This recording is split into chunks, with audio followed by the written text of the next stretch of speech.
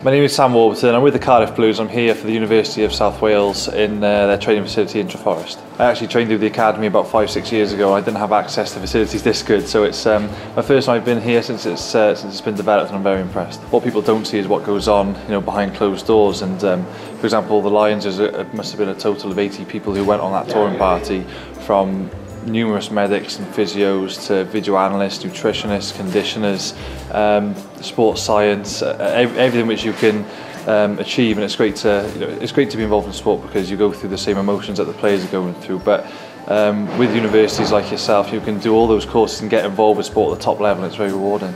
I initially applied for a physiotherapy course. Chiropractor was another one I was interested in, but to try and be involved with sport, like I said, it's very rewarding when you go through good times. And if you're a sport lover, which I am, to be involved with it and sort of be in the mix with the players and the training environment, being outdoors, I personally love that. So that would be my next career choice if I hadn't made it as a rugby player. There's so much detail which goes into the sports science with GPS and monitoring, all sorts of food, nutrition.